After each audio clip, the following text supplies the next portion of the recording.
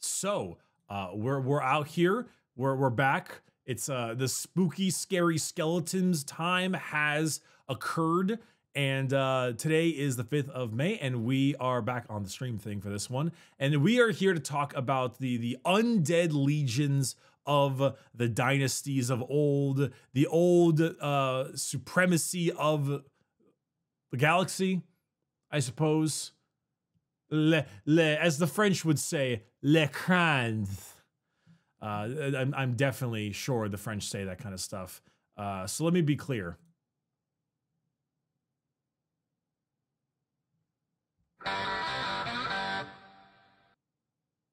All right, so Necrons. Necrons. All right. 40k faction focus Necrons we have here. Their number is Legion. Their name is Death. God, this cover art goes so hard too. It goes so hard. I love like the spilling. It looks like flesh, but it's like spilling guts, mechanical guts from the face of the warrior. And then, you know, you have the Scorpec Lord up there. It goes so hard. Anywho, their number is Legion. Their name is Death. The Necrons. The Necrons had early Codex syndrome from the prior edition, and unfortunately, they might get it again this edition because they're, I think, the second Codex to come out. But we'll see exactly how it rolls. The Necrons, of course, ancient civilization, millions and millions of years before everyone. Amazing models, an absolute treasure. Space Marines out there with like 40 novels a year. Necrons, 5 books, all of them A tier, all of them incredible. Even the worst one for me, which is Twice Dead King, the sequel, is still really good in its own right. Infinite Divine, a top 5 40k book in general. Just so good, the Necron books. So moving on over faction rules and the like, we start off with, as we all know, the most important one, reanimation protocols. This is hilarious because I was talking to Skater, my editor, and you've also seen him on Dice Check, and I said, I wonder if they're gonna do like a every command phase they just regen stuff, and I nailed it. So reanimation protocols.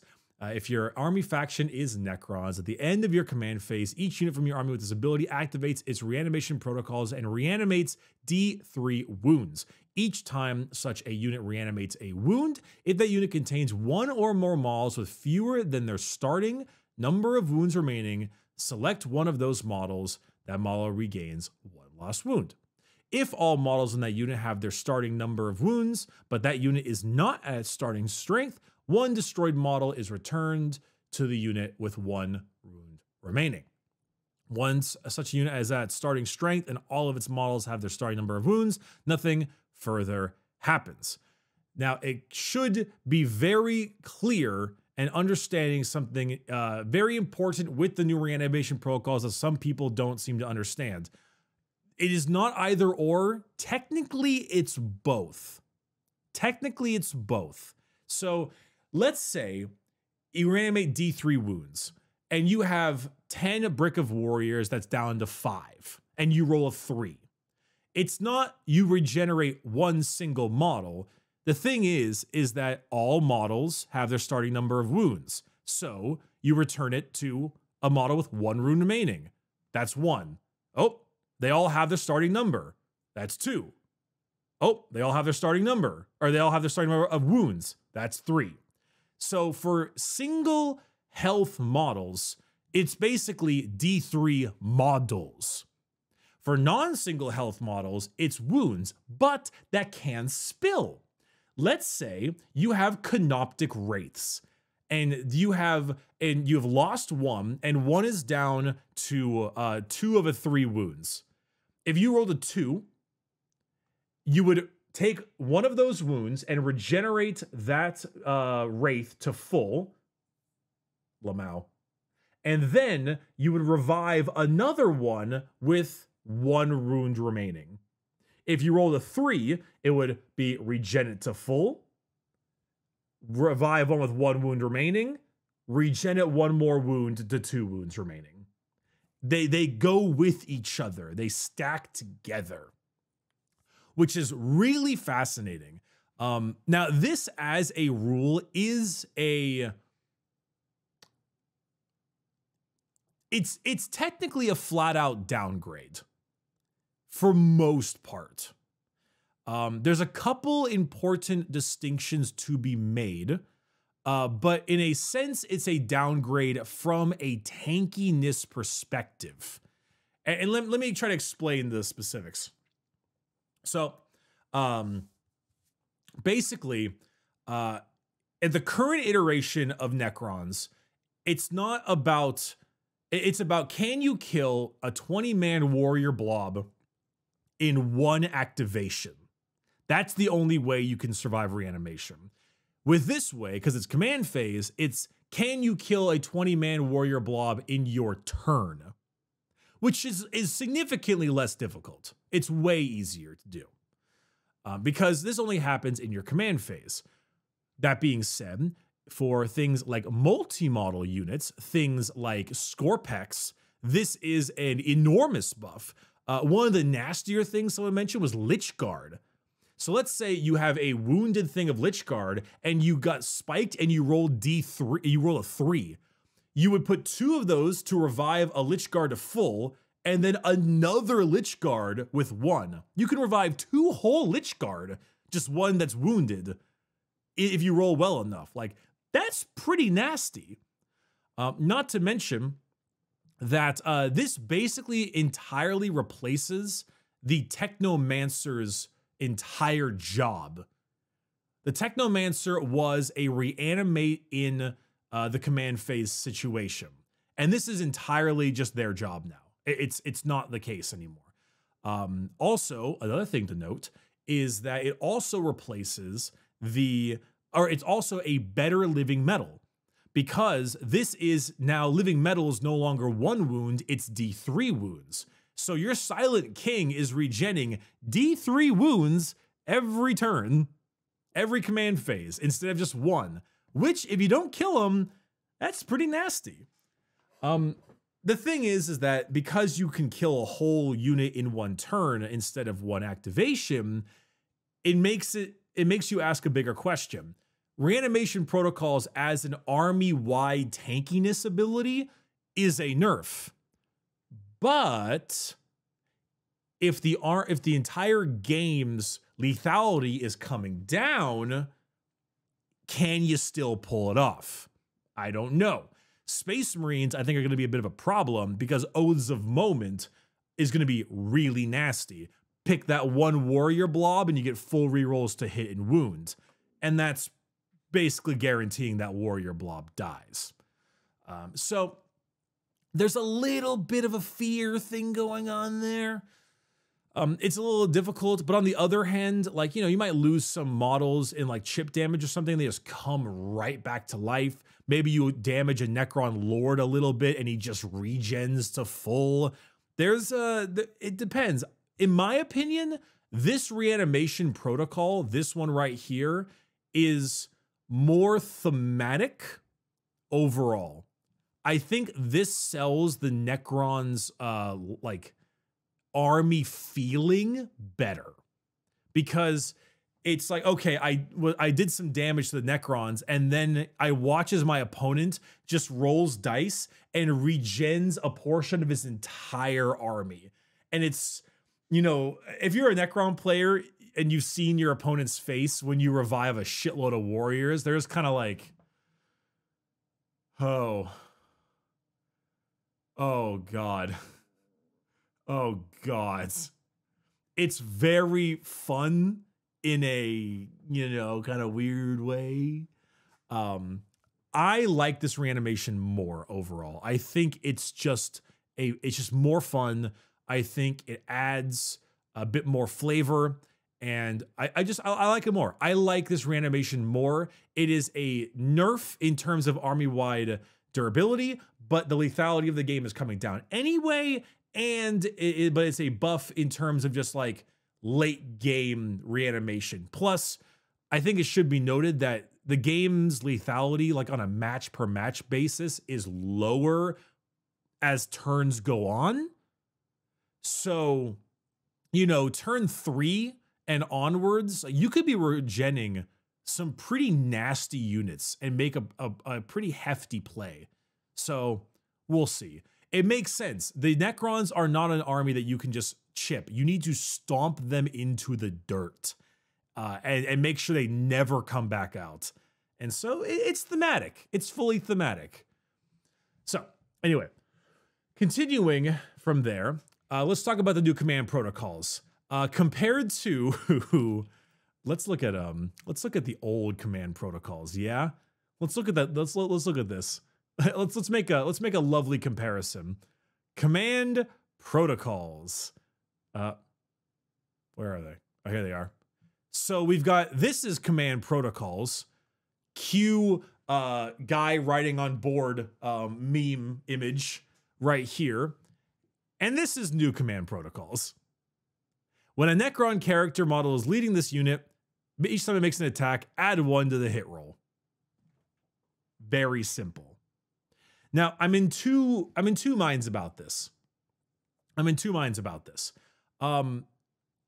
I'm not sure if those on stream right now have not heard me talk about this yet because the videos are just coming out right now, but I make a statement.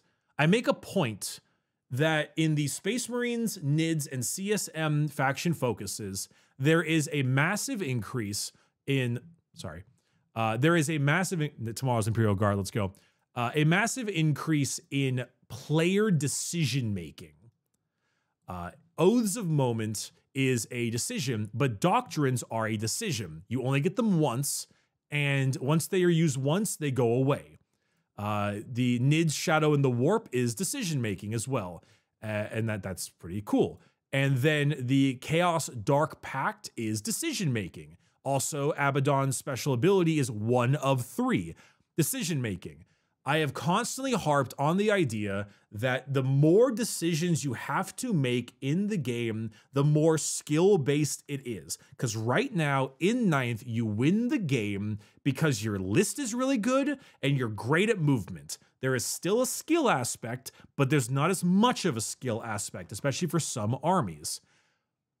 I like decision-making because the more decision-making you do, the higher chance there is of you showing off how good of a general you are. Command protocols, it reduces decision-making, which I don't like. Command protocols here, however, are so much better, more streamlined, and I think just a better concept overall. So I do like them.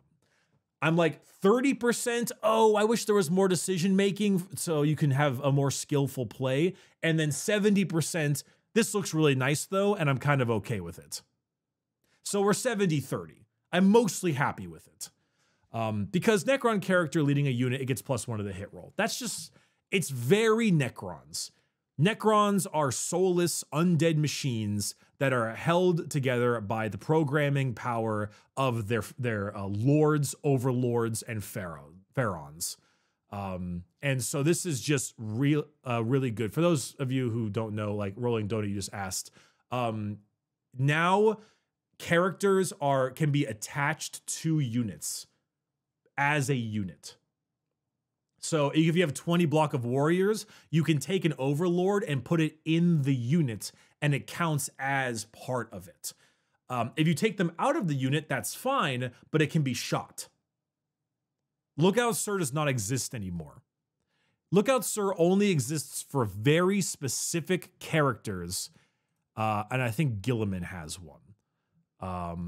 So I'm going to kind of repeat myself a little bit, but let me go ahead and explain it just a little bit to make it kind of clearer. For example, the Swarm Lord has the leader rule. This means you may put him in a unit, like 7th edition. Gilliman has something called Lone Operative, which means he is not leader, so he is not put in a unit. But because he's got Lone Operative, if he's within 3 inches of Adeptus infantry, he gains Lone Operative. Lone Operative means you cannot shoot him unless you are within 12. That's it. So basically he gets like mini lookout, sir. So, okay, if you are by these people, you get lone operative. You can't shoot him unless you're within 12. That's it.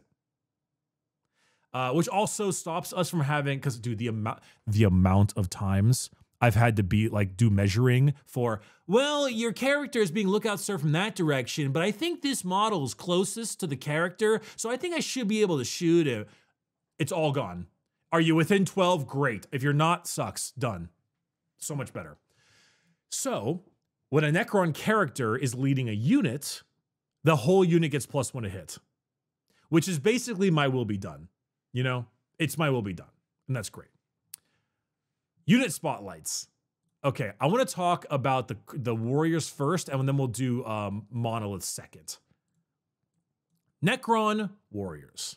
5-inch move, because they're kind of slow. Toughness 4, 4 up armor, 1 wound, 7 leadership, 2 OC. Infantry battle line, Necron warriors, reanimation protocols. I want to read some stuff here specifically. They're slower, which is a normal Necron thing. Good toughness, same save, same wounds. Kind of bad leadership, but at the same time, I don't mind it because leadership isn't fear anymore. Battle shock is being pinned, being over encumbered, like being swarmed.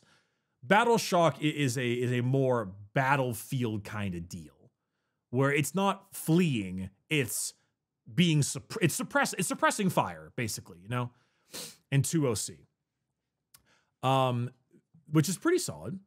But I must say this part here is the big one. Their number is Legion. Each time this unit's reanimation protocol is active, it reanimates D6 wounds instead of D3, unless you're within an objective marker, in which case it reanimates D3 plus 3 wounds. Which, remember, wounds means models, because they only have 1 wound. So if you don't kill a Necron warrior squad, they can reanimate D6 models. And if they're on an objective, average of 5.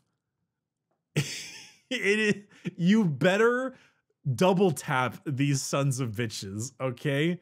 You need to double tap the bastards because they're gonna come back up. Which is not the worst because they're slow. Their save isn't the greatest. But the weapons are a little bit meh. And I think that's what makes it together. Because if you notice something, their ranged weapons actually hit on 4s, not 3s anymore. Now, you most likely will hit on 3s because you'll have a character linked with them, or I'm assuming you'll have a character linked with them. So you probably will be hitting on 3s with that sense, but naturally they hit on 4s. Their special things here are lethal hits rapid fire for their Flayer and just lethal hits for their Reaper. Now, 24-inch range, 14401. So there's a couple things they lost. They lost an AP, and no, that's not the only thing they lost. They lost an AP, but they gained lethal hits, which, if you don't remember, lethal hits is 6s to hit auto wound, much like the Votann tokens, basically. 6s to hit auto wound. It's basically the idea that Necron weapons are so advanced they can chunk through anything in the game. Also, the Gauss Reaper is a shorter range. It's the same range actually, but it's not assault anymore. And it's only AP1, not AP2, but it did gain lethal hits as well.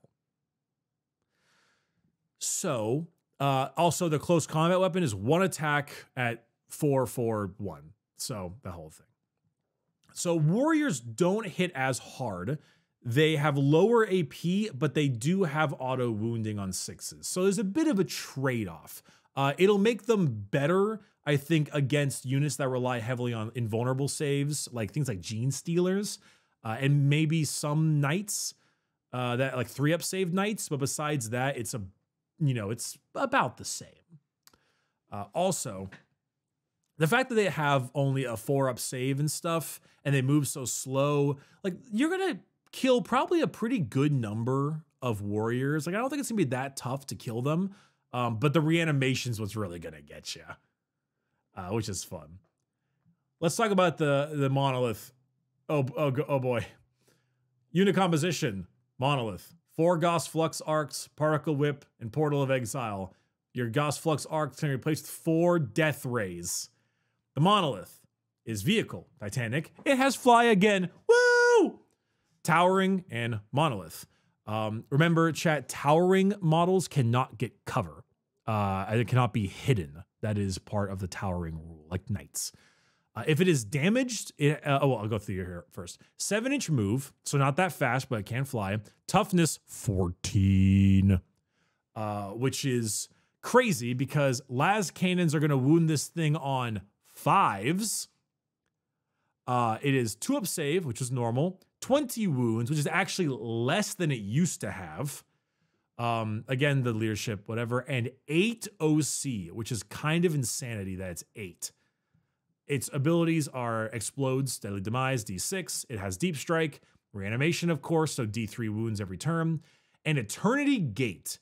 In the reinforcement step of your movement phase, you can select 1 Necrons infantry unit from your army that's either in reserves or on the battlefield, which is then removed. That unit can then be set up anywhere on the battlefield that is wholly within 6 inches of this model and not within engagement range. That unit cannot declare a charge. I would like to make an interesting point here, chat, that it appears that you can use this to remove people from combat. Oh no, my Necron warriors are stuck in combat with an enemy. And you can then place them wholly within 6 of the monolith and have them shoot. Remember, you cannot charge and you cannot go within engagement range, but there is nothing that says you have to be outside of 9. You can't charge, which is half the point, but you can be within inside 9. You can get a chunky amount of guns very close. There is something to note. It has a damage stat that says you must subtract 1 from the hit roll and 4 from the OC.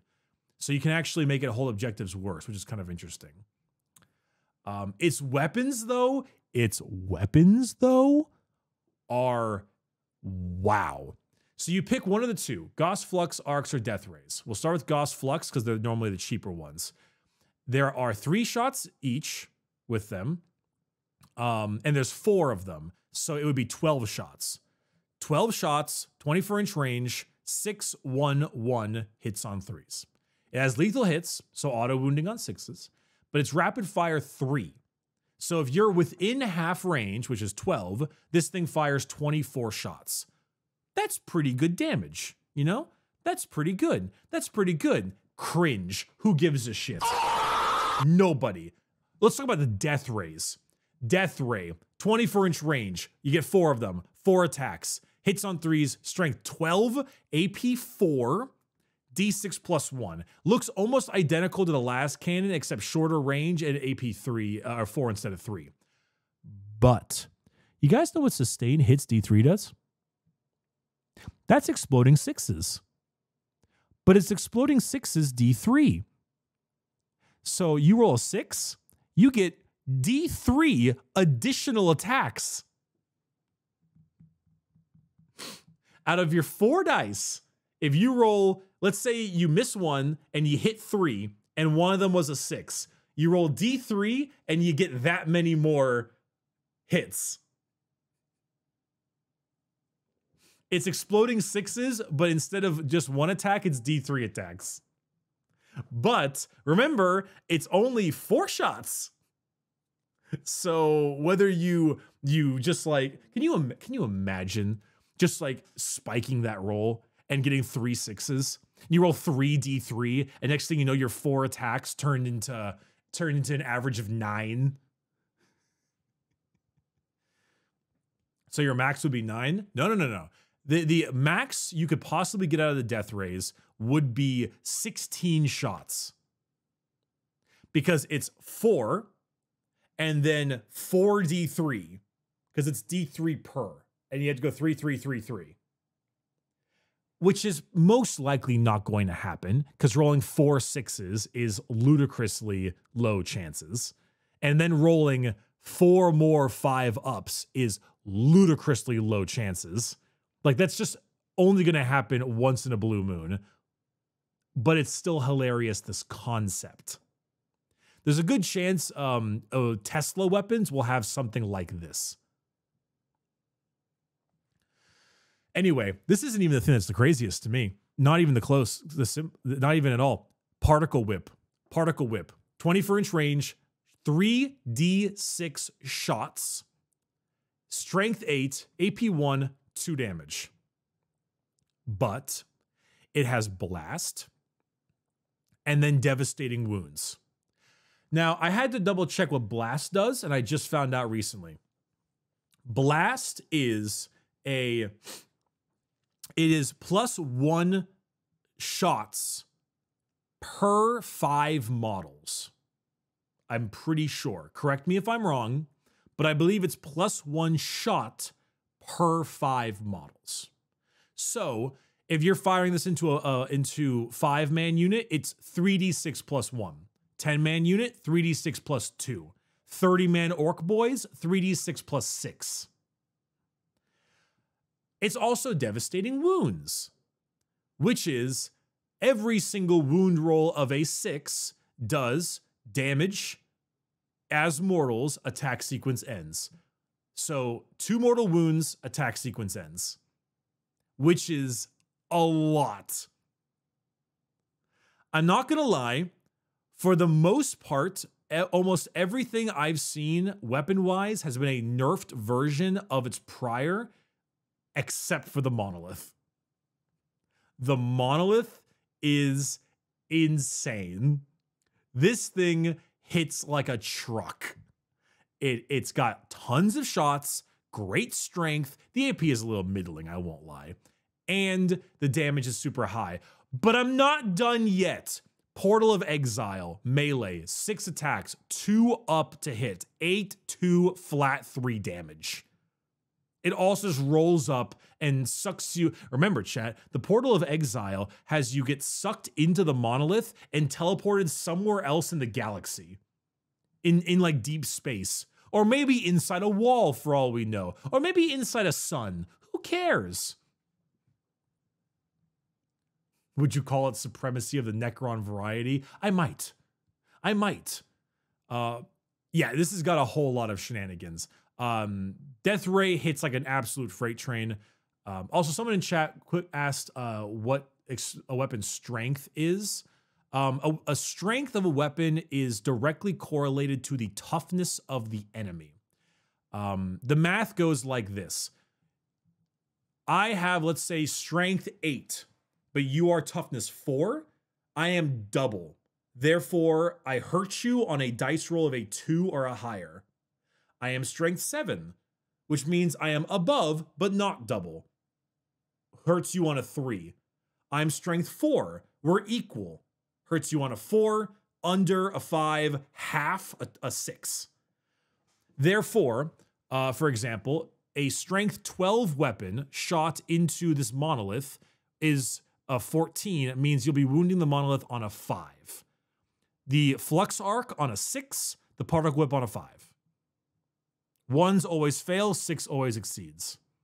Can you explain the attack sequence ends thing? Yeah, sure. So basically, you roll a 6 to wound on the particle whip. That gives you devastating wounds. You take that 6 that would have been a save for the enemy, and you say, this is 2 mortal wounds, and that's it. They don't also need to make a save for the 2 damage as well. It's not 2 mortals, now take a save. It's 2 mortals, remove the save. The attack sequence ends. It makes so you can't like double up, basically.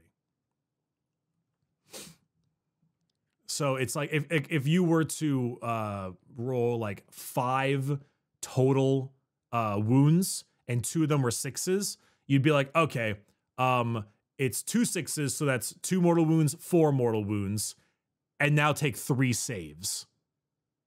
Because the other 2 aren't there anymore. Does that mean you lose your other hits? No. This devastating wounds is to wound. Sustained hits, the explosion, is to hit. Yeah.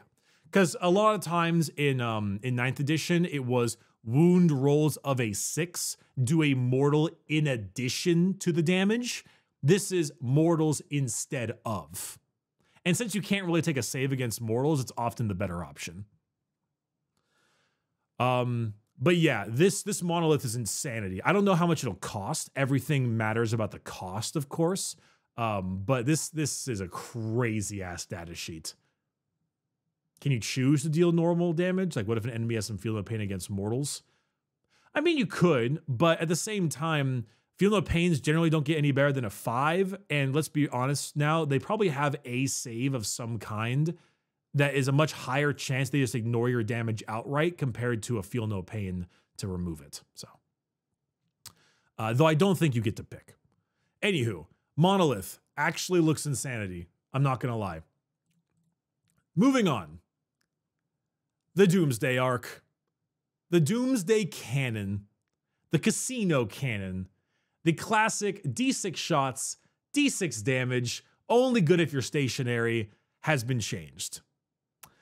The Doomsday Cannon has blast and heavy, 72-inch range, and it has D6 plus 1 shots, hits on a 3, strength 15, AP 4, and damage 4. This means it'll wound the Land Raider on 3s. It's got great AP, great damage. It's blast, which is lovely if you want to do some, if you want to shoot into squads. It's heavy, which I think, addition weapon profile stats. Chat, does heavy weapons give you +1 a hit if you don't move for vehicles as well, right? I thought it was just infantry at first.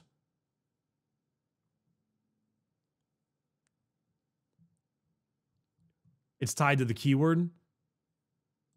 Oh, wait, this is wrong. Ah, here we go. Bolt rifle. Heavy is profile, weapon. Yep. You're right. Absolutely right. Okay. So that's why I was like, there'd be no point of it for a vehicle. So I thought it was just an oversight, but yeah. So if you remain stationary, you get +1 a hit, and you get the devastating wounds ability as well. Which means if you roll a 6 to wound on the Doomsday Cannon, it does 4 mortal wounds, and the attack sequence ends.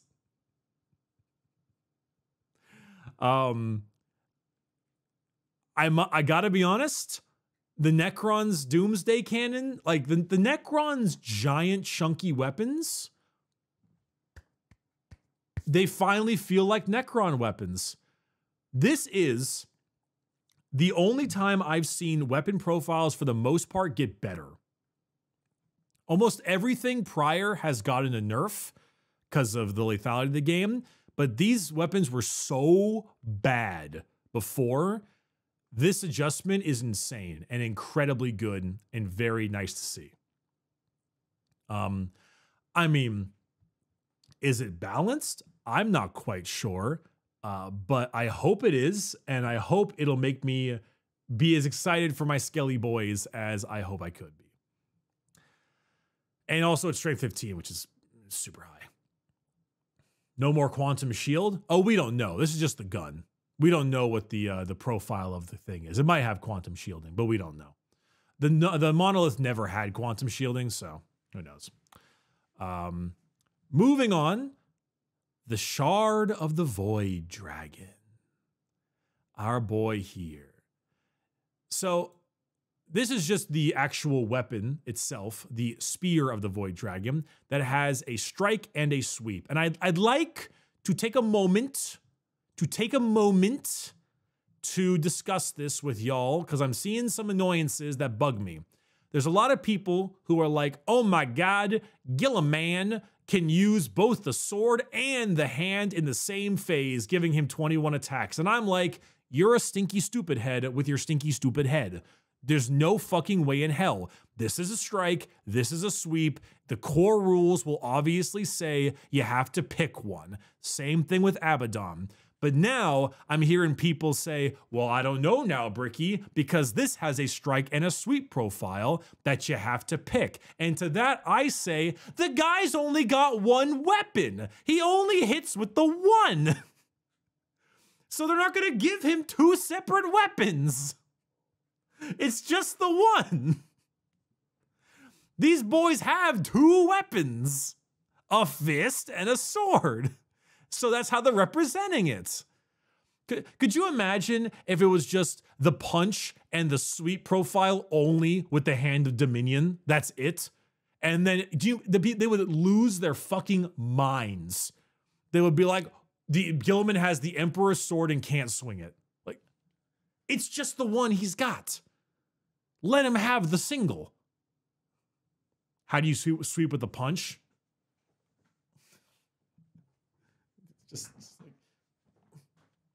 like, this. He's throwing hooks. He's throwing fucking hooks. Anyway, screw you.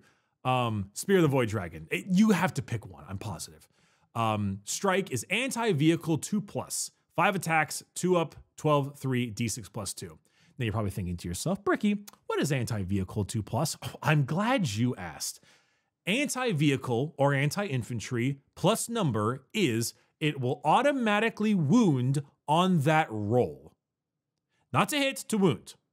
So he does need to hit with his 2 up. And then after he hits, if you are a vehicle, he wounds you on a 2 up no matter what. No matter what. Bring it under the melee stats, select one of its profiles. No. I'm referring to Gilliman. Gilliman does not say that. This is I'm making a point. Don't worry about it. So yeah, this is basically what on a roll of a 2 up, you auto wound a vehicle, which is totally on brand for the Void Dragon. Then they take a big AP3 and a whole shitload of damage, and it's lovely. As for the sweep profile, 10 attacks, 8, 1, 2. Actually, pretty darn good sweep. Almost identical profile to the, wait, isn't it the identical profile? Yeah, 8, 1, 2. Yeah. So good sweep, great anti-vehicle power, very good for the Star Gods. Love it. And then last but not least, we have a stratagem. Protocol of the Hungry Void, which is originally a command protocol. 1 CP, fight phase. 1 Necron unit from your army that has not been selected to fight. Add 1 to the strength characteristics of melee weapons equipped. If a Necron's character is leading the unit, increase the AP of it as well by 1. Can I just say how insanely good of a stratagem that is? I feel like the fact that stratagems are a lot less common now is a whole side thing, but wow. If you could give me +1 strength and +1 AP for a unit for 1 CP in 9th edition, I think I would use it like mad. I would use it all the time.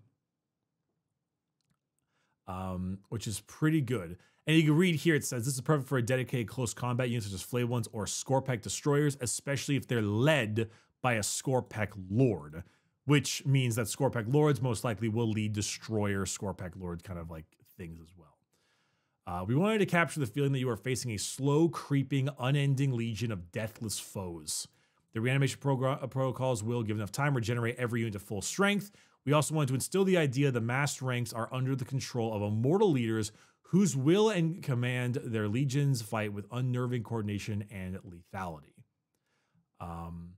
Which is, yeah, pretty much the vibe. Also, this art just goes so hard, dude. This art goes so fucking hard. It's so cool looking. But yeah, Crons. Crons are an interesting one. There are some side grades here and there. The monolith has fewer wounds overall, but still pretty tough. It hits like a freight train. Warriors have less overall damage from their weapons, and they're not as powerful without a character. Well, they're not as powerful in general because you could might well be done warriors to hit on 2s before, but they regen like mad. The Doomsday Cannon is way better, and Yeah, the crons are really good. I'm feeling up, man. I'm feeling excited. I like the new reanimation protocols. I'm sad that the command protocols are less tactical, but I get the point for this one. New reanimations are really good. They're simpler. They're really fun for the Necron player who can be like, oh boy, oh boy, oh boy, it's reanimation time, and just demoralize your opponents. It's really fun. Also, I think that, yeah, guard is next. Guard is next. Well, I'm eating so good right now. They smacked me with my boys, the CSM, then the crons, and then the guard. Man, if they hit sisters next, I'm gonna cream. The cream. The cream. Anyway, that's crons. We'll be back tomorrow for even more of this shit. Let's go.